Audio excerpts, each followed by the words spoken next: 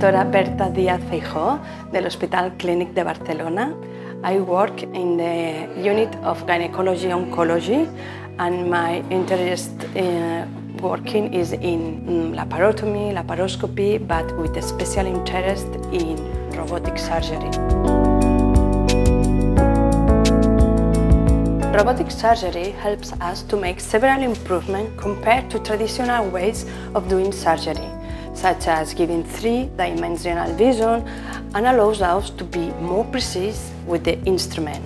These little improvements at some point in the operation can make the difference. Another advantage of robotic surgery is that the trocar tubes that introduce the instrument don't move, and this means that the patients have less pain during recovery.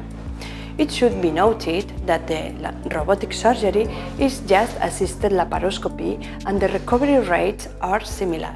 Probably the best use of the robotic surgery is in advanced or complex gynecological surgeries like radical hysterectomy, endometrial cancer, cervical cancer and early ovarian cancer. But obviously all laparoscopic surgery can also take advantage. In obese patients, the robot surgery is also very useful.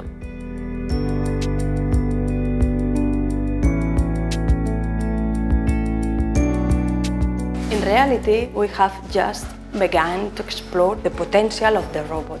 In a few years, all laparoscopic surgeries will make use of a robot. We don't know if the robot will be the robot Da Vinci that we use in barnaclínic, but I am sure we use some kind of robot.